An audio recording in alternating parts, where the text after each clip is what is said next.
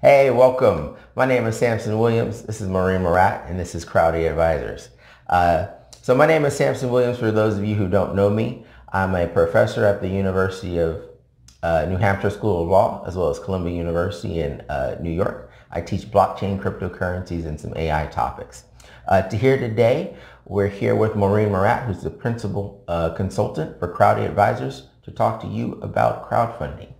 Hi everyone, Maureen Murat here. I am, as Samson mentioned, principal at Crowdie Advisors, which is a small business consulting firm where our motto is small business demystified, crowdfunding simplified.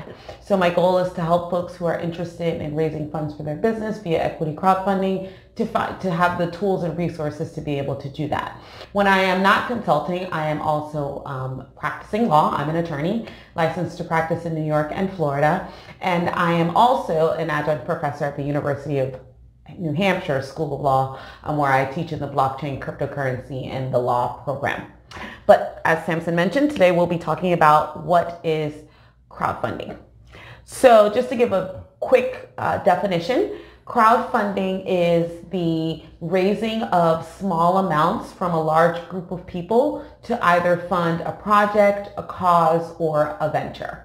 Mm-hmm. So why are people interested in crowdfunding? Why might they find that of interest? Why did they tune in today? I think one of the main interests or benefits of crowdfunding is the fact that oftentimes people are looking for funding for different reasons and aren't able to get them in from traditional means. So traditional means are from bank loans or maybe credit cards or family and friends. So crowdfunding is a way to raise the funds that you require from a larger group of people, and because those small amounts add up. Mm-hmm. So when you talk about small amounts adding up, I want to give them a little bit of context around, is just everything crowdfunding? Are there different types of crowdfunding?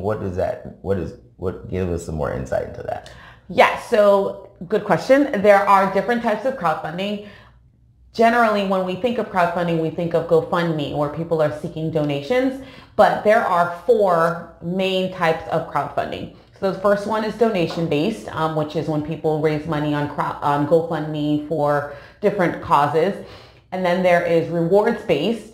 One of the most popular platforms is Kickstarter, where people receive something in return for the money that they give. So an example would be if I'm selling t-shirts and I am trying to raise $10,000, I could say, if you give me 20, I'll give you a t-shirt. If you give me $50, I'll give you 2 t-shirts.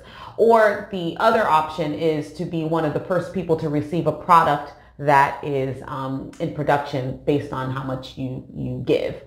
And then there is equity crowdfunding, which is where folks who are small businesses or startups trying to raise money for their businesses, and in exchange for the investments, they are giving up a little bit of equity. And then there's debt crowdfunding, which allows you to do something somewhat similar to equity in the sense that you're taking in money from investors, but instead of in exchange for equity, it's in exchange for debt. So you'll have to make payments so that you can satisfy the debt at the point. Okay, let me just capture that up in like a quick soundbite. 4 types of crowdfunding. Yes.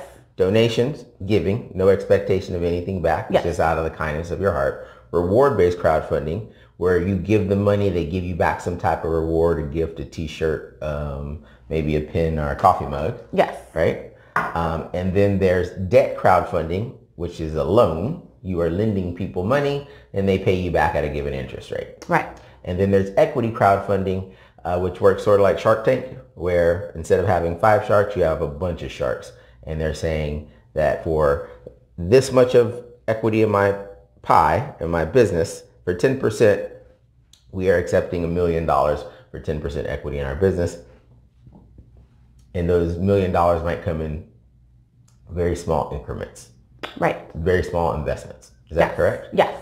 Excellent. So now we have what crowdfunding is sort of wrapped up in that nice little nest egg. We do want to talk a little bit more in depth in our next video specifically about equity crowdfunding and debt crowdfunding and some of the rules and regulations. So stay tuned for one moment.